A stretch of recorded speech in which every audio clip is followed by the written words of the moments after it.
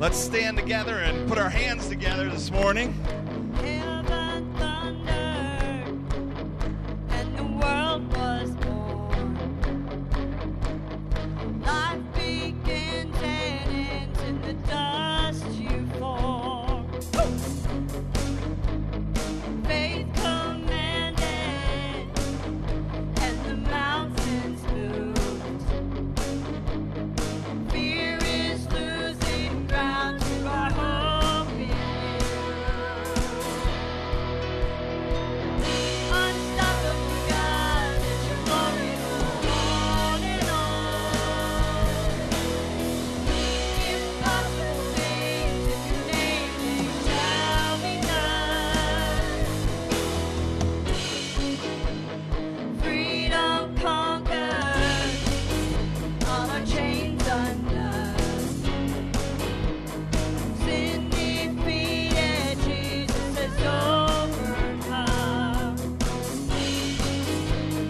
Mercy triumphed when the third day dawned. Darkness was denied when the storm was gone. Unstoppable God, let your glory go on and on. Impossible things in your name, they shall be done. Unstoppable God, let your glory go on and on. Impossible things in your name, they shall be done.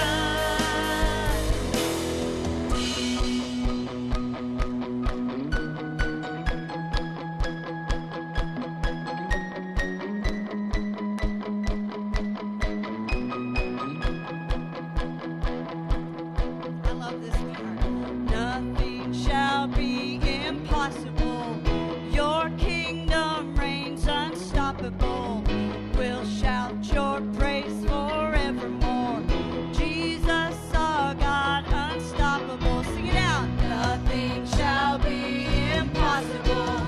Your kingdom reigns unstoppable. We'll shout your praise forevermore. Jesus, our God, unstoppable. Nothing shall be impossible. Your kingdom reigns unstoppable. We'll shout your praise forevermore. Jesus, our God, unstoppable. Nothing shall be impossible. Your kingdom reigns unstoppable. We'll shout your praise forevermore. Jesus, our God, unstoppable.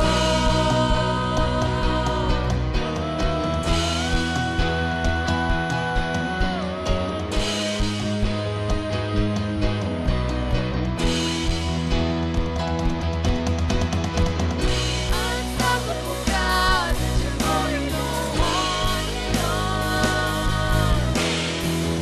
Impossible things shall be done. Unstoppable God, let your glory go on and on. Impossible things shall be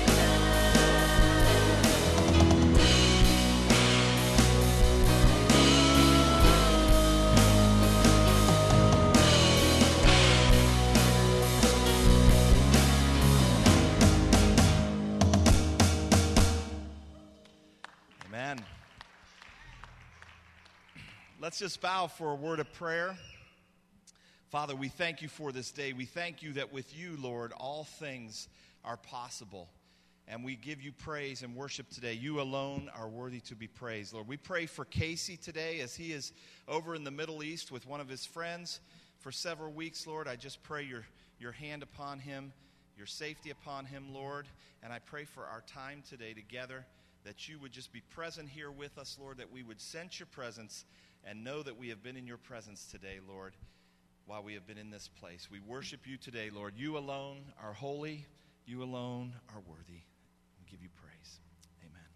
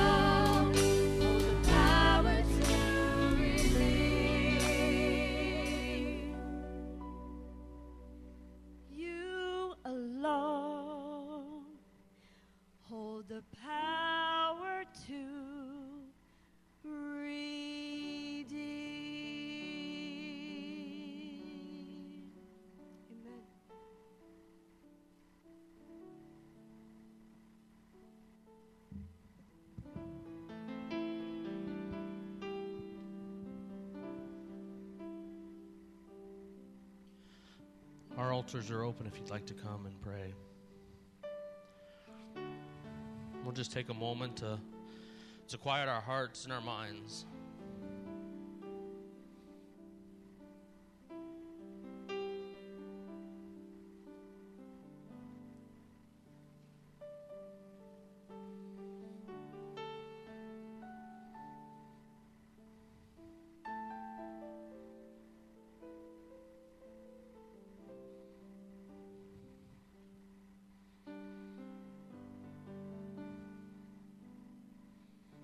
Father,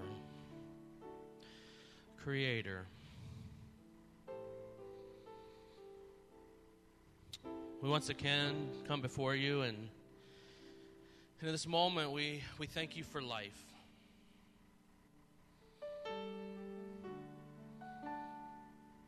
For as I've come to understand, breath in and of itself is a miracle.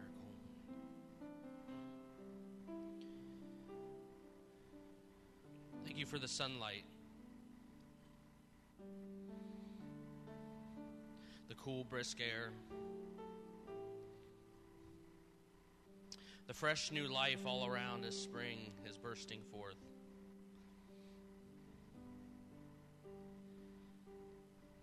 Father, we celebrated resurrection last week.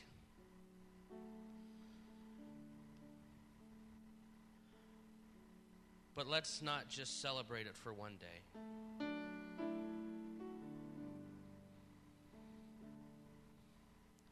Father, we should celebrate resurrection every day.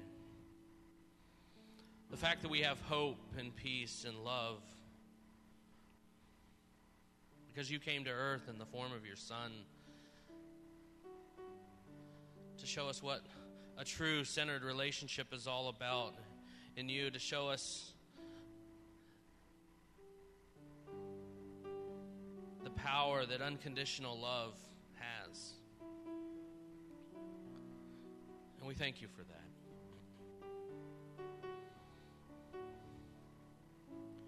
Father, I think as we, as a nation, as a world, celebrated Earth Day, Father, again, I want to thank you for creation.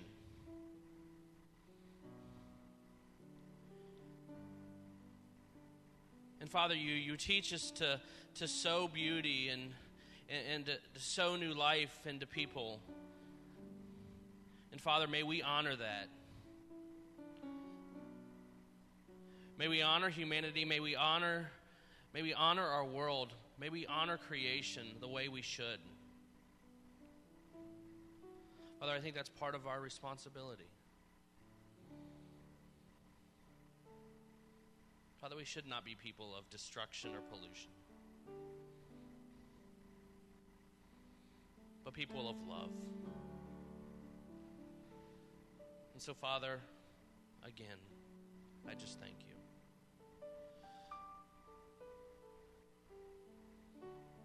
Father, I know each person comes in here today with things that are on their heart, good things, bad things, in between things. And Father, one of the hardest things we do is, and one of the hardest things we struggle with, is that surrender piece, that piece of vulnerability. And Father, I just pray that each person here today, whatever it is, may they surrender it to you. May they find the strength that comes with that.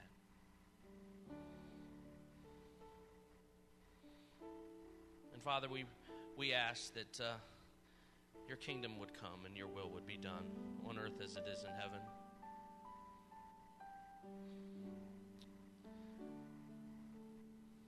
Father, be with us as we continue to journey in this time together, as we celebrate together as the body of Christ. And we pray this in the name of your resurrected Son, Jesus. Amen.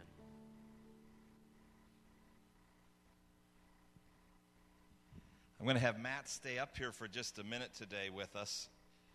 Some of you may have noticed that he has a suit on, and an actual applause. I asked him if he would wear this, but Friday night he didn't have the option.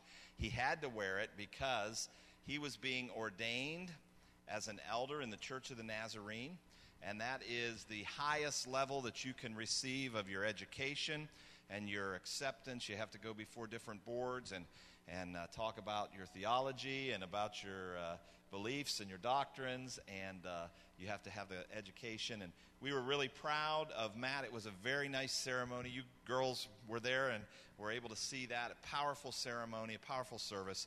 And I just wanted you to know that that happened with Matt this past weekend. And let's just give him a nice round of applause and show him our encouragement on that. And we expect Matt, yes, all right, thank you. We expect Matt to have the suit on every week now that he's ordained, just like his mentor, Pastor Mark, does, right? Yeah. No, I won't ask you to do anything I'm not willing to do. Thanks, Matt. God bless you, man. Good morning. We're glad that you're here with us this morning, and I'd like to ask the ushers if they come up at this time. They pass out the booklets. Just set it on your seat when you're done. But let's pray for our offering this morning. Dear Jesus, we're thankful to be here today. We're just thankful for the way that you work and the things that you do. Thank you for the opportunity to give back just a little of the way that you take care of us. May we always glorify your name and the things that we do, and may we always strive to further your kingdom. In your name, amen. Coming off our Easter week, we have just a couple things going on today that I want to remind you, but please keep reading your emails that you get from us, but that you have the opportunity to give online each week, and actually a lot more people are doing that. And also, if today you could just look at the stage, like we switched from Easter real quick, and we have some talented people here, and it's talking about being complicated. And if any of you are good at math, I know that there's a math teacher in here, so if you can work on the board a little bit and see that. But this is a message series that would be great for you to bring your friends and to be part of it, just to hear about what God is doing in the early church and what he's doing in our church. So I'm going to leave you with those couple things. Please be reading your emails because there's a couple things coming down the road in the next couple weeks.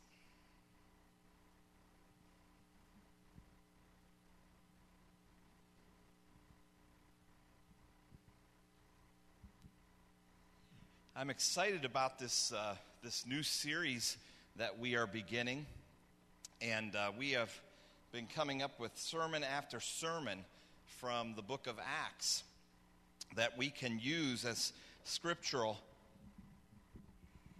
references and scriptural content for these different areas of life that are complicated.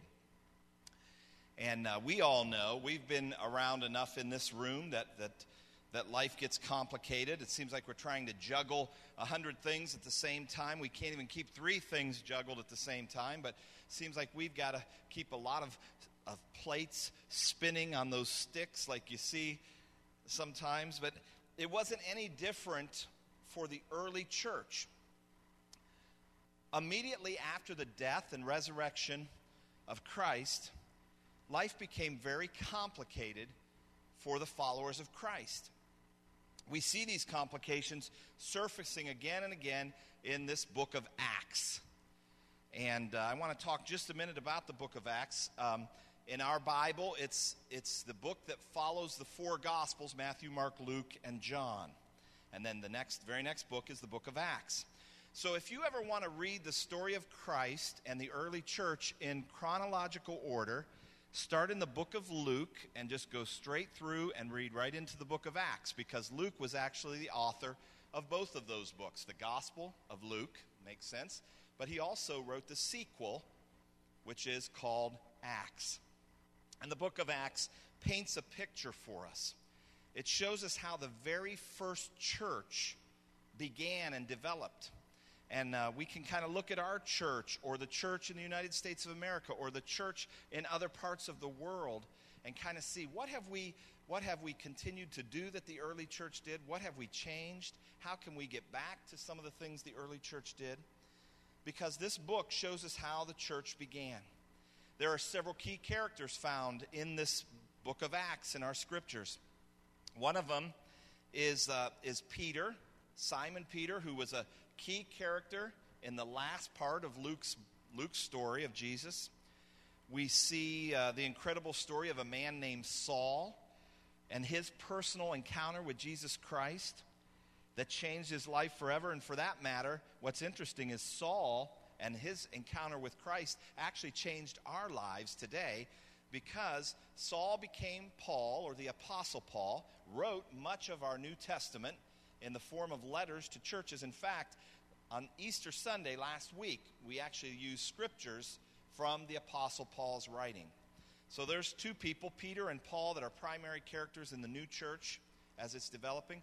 And then another character was introduced in the scriptures. And that third identity has actually been around for a very long time, since the very beginning. But he was introduced in a new way, in a new form, a new format, if you will. And that new character that was introduced in the book of Acts is the Holy Spirit. The Holy Spirit. We know we have God the Father, we know God the Son and Jesus Christ. But God the Holy Spirit, who was actually present from the beginning, was introduced in a different way in the book of Acts. All these different things took place right after Christ's death and resurrection. We also have many other names and faces and situations and circumstances and issues. And as the early church begins, we can see how quickly life became complicated for those Christ followers. And that's what this series is all about. It's complicated.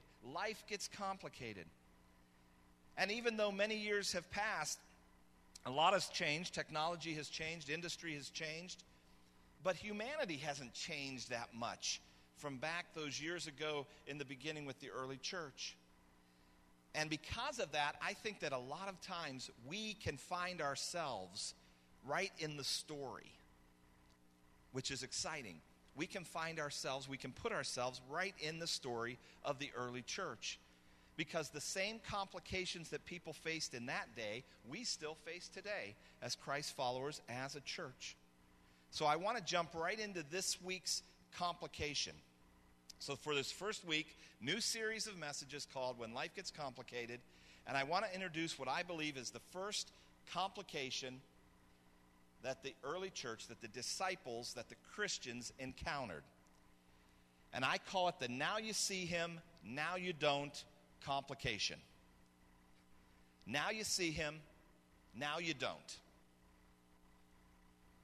And as we begin, may I suggest to you that I believe that every one of us in this room has and will continue to experience and face this complication as we follow Christ.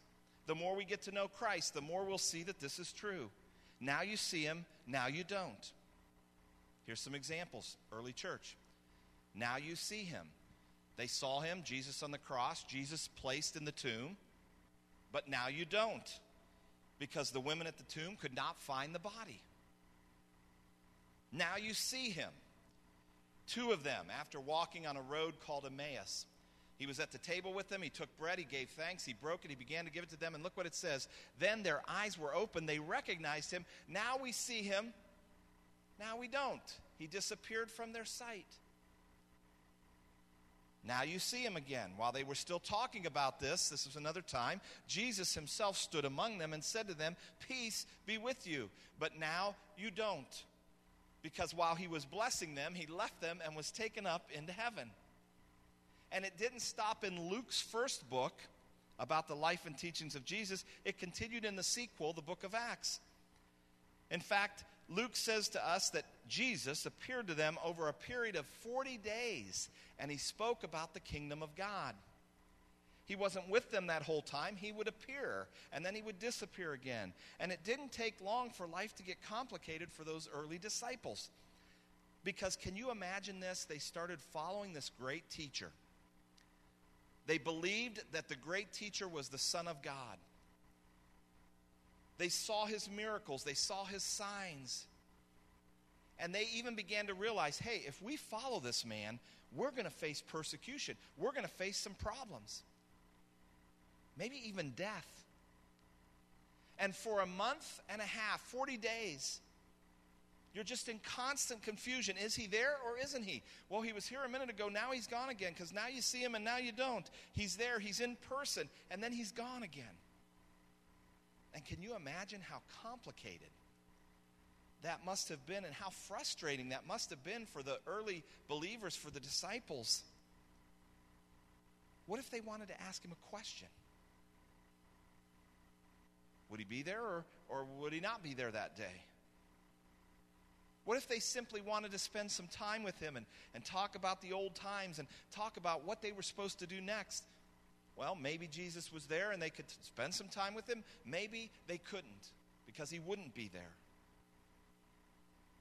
They just have to hope that maybe he'd come back for a little while and maybe he would stay this time. And what if they wanted to just sense God's presence? What if they just wanted to sense Jesus there with them, and yet he seems so far away from them?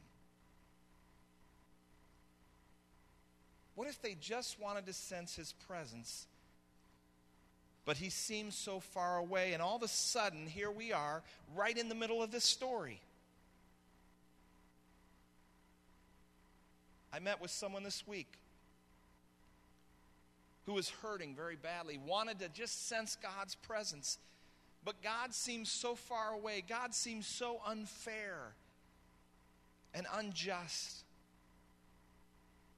And I could relate to this person while they were talking to me because I've been there before.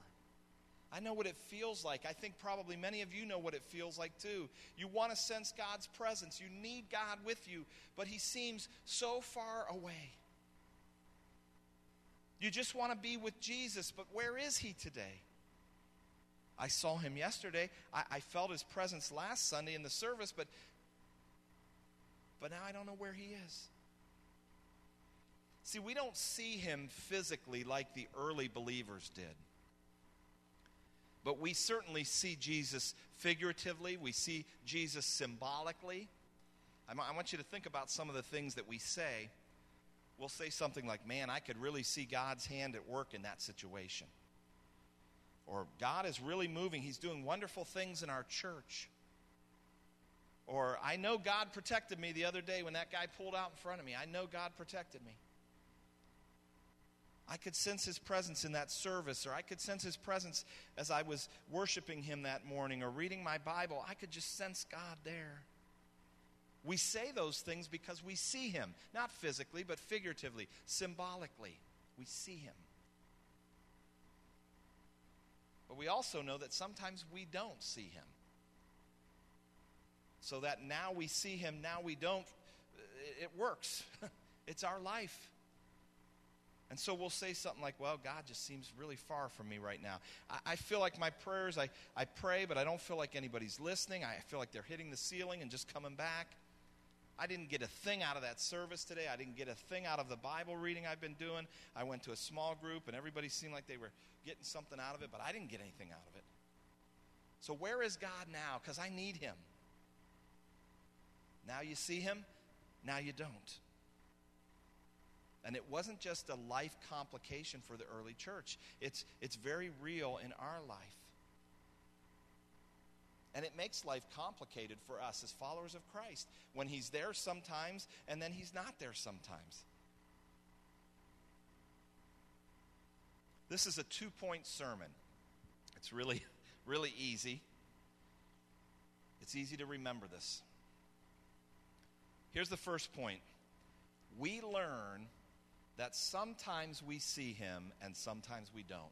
It doesn't take us long as we're walking with Christ, as we're journeying with Christ, when we begin to follow him and understand him, it doesn't take us long to know and learn that sometimes we see him and sometimes we don't. That's the first point of this whole sermon. Our lives will become a lot less complicated when we grasp that. Maybe we don't want to accept it, but when we understand that it's a truth, our lives become less complicated as Christ followers. Because sometimes we see God's hand at work in our lives, sometimes we don't. Sometimes we sense and feel God's presence, sometimes we don't. Sometimes we know God is working and moving in our life situation, sometimes he doesn't seem to care at all. So that's the first point, very simple. We learn that sometimes we see him and sometimes we don't. Here's point number 2. God is always there. That's it. God is always there. Okay, we learn that sometimes we see him and sometimes we don't. But hey, here's the second point of the sermon. This is the good news one, that God is always there. We may not see him figuratively, symbolically. We may not feel him or sense his presence, but God is always there. Our relationship with God is not based on our feelings and our sensations. And I'm glad for that, because sometimes I don't feel good. Physically, I don't feel good. Emotionally, I'm exhausted. And if I went by my feelings all the time, it would seem like God was far away much of the time.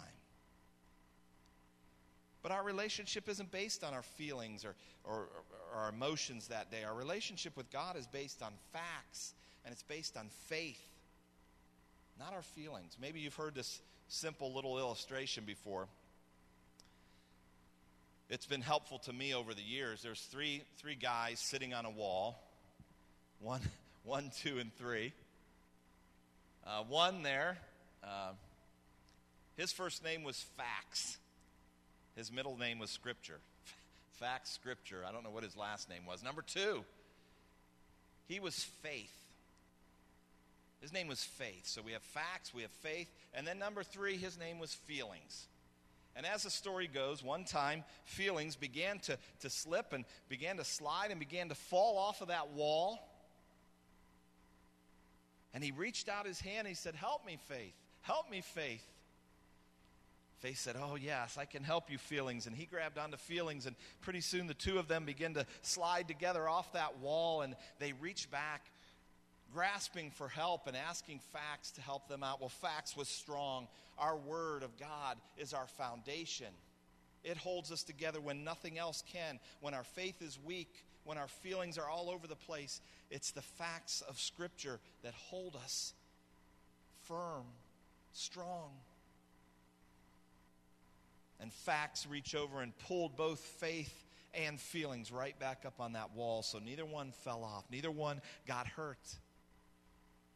All 3 of them were back on the wall where they began. And here's the facts that are based in Scripture, that are based in the Word of God. The facts are that we are a child of God. We're a child of God. That's a fact. A fact is that we're saved by grace. It's not the things we do to be good enough for God, because that'll never work. It's God's grace. It's a gift that we don't earn. That's a fact. The fact is that we're loved by Christ. We talked last week about Christ's death on the cross and how he expressed his love to us in such a mighty way. Those are the facts. Now, it does take our faith, it takes our belief to accept these facts that are found in Scripture. And then we have our feelings. We can't deny that people have feelings. We have emotions. And our feelings are neither right nor wrong. We can't control our feelings. We can control how we act on our feelings. And the feelings are not what we can use to establish our relationship with God. If we count on our feelings to establish our relationship with God, that's not going to work. We have to count on our faith and our belief, and sometimes that even gets weak and struggles, and that's when we have to go back to the facts again. That God is always with us, always there, never leaves us, never forsakes us. Several weeks ago, I challenged you to break the Scriptures into 3 sections. I wanted you to try the Old Testament, the New Testament, and then create a new section in the middle using the Psalms and Proverbs. And I've actually had a couple people just this past week who have said to me, "Hey, I tried the thing you were talking about," or "I'm doing the thing you're talking about." But listen to this reading from my psalm just this past week. This is interesting. It wasn't a part of anything when I was planning this series of messages or this particular topic about seeing God and not seeing God, seeing Christ and not seeing him. This was my psalm this week. The waters saw you, God. The waters saw you and writhed. The very depths were convulsed. The clouds poured down water. The heavens resounded with thunder. Your arrows flashed back and forth. Your thunder was heard in the whirlwind. Your lightning lit up the world. The earth trembled and quaked. I believe the psalmist is saying, God, I just am seeing you all over in creation, in nature. I can tell you're real. I can tell you're alive. All this stuff is happening. It's an incredible description of experiencing God. God's power on display. But look at the very next verse. This is what's interesting. Your path led through the sea, your way through the mighty waters. Though your footprints were not seen, you led your people like a flock. See, God was leading his people. He was leading them. I believe this is a clear reference to the Old Testament, the book of Exodus, where God was leading his people out of slavery, out of Egypt. And they came to the water. They had the army behind them. They came to the water, and God led them right through the Red Sea, through the mighty waters. But look what the psalmist says. Your footprints could not be seen. Now, we've all heard the poem about the footprints, and, well, Jesus was carrying them, and that's why you only saw one set of footprints. That's not what this is talking about. That's a great poem. I don't know if it's based on Scripture or not. This is something completely different here. God was clearly leading the people through the waters. He brought Moses and Aaron to lead them through the waters. But guess what? The psalmist says, we couldn't see. We couldn't see you there. I think they were probably so terrified of the walls of water. I think they were probably so terrified of the Egyptian army behind them. They were in the midst of a crisis, and they could not see the footprints of God. They could not see him there. And life was complicated for them, just like it's complicated for us sometimes. When we can't see God's presence, we can't see his footprints leading us. We can't see his footprints carrying us. We can't see his footprints behind us because it seems like God isn't there. And so we have to remember these two simple things today as we close. The first one is that we learn. We learn as we follow Christ that sometimes we see him, sometimes we don't. But thank the Lord for point number 2. This is the one that extends the grace of God to us once again and gives us hope today as we leave, that God is always there. Always there. That's the fact. It takes our faith, it takes our belief to accept that fact.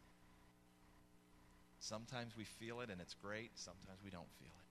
But that's the fact, that God is always there. It's based on God's word and the scripture, that he will never leave us. He never forsakes us. We may walk away from him, but God doesn't walk away from us. Let's bow today for prayer.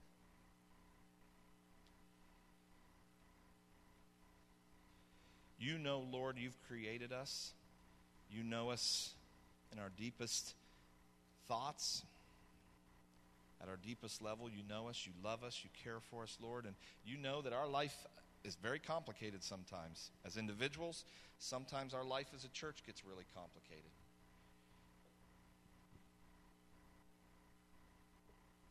So, Lord, help us as we walk with you. Help us to learn from you that there's times when we see you, Lord, but there's times when we don't see you. And in those times, Father, when we see you, we just rejoice in those times, Lord. We worship you. We feel closer to you. We sense your presence in a greater way. And we're grateful for those times, Lord, where you're right there with us. But what about the times when we don't see you, Lord? I pray your blessing on your people today. I pray your blessing on me as your pastor, Lord, that shepherds this flock, Lord. I just pray, oh God, that in the times when we don't see you, help us, Lord, to remember that second point. The fact is, Lord, that you are right there with us. We may not see you. We may not feel you. We may not sense you're there behind us or in front of us or all around us, Lord, but help us to rely on the facts of your word that ring so true to us today, that you are there, Lord. You will never leave us. You will never forsake us. Bless us with that truth today as we go through this week. May we see you, and in the times when we don't see you, may we know that you're with us. In the name of Jesus we pray. Amen. Thank you. God bless you. You are dismissed.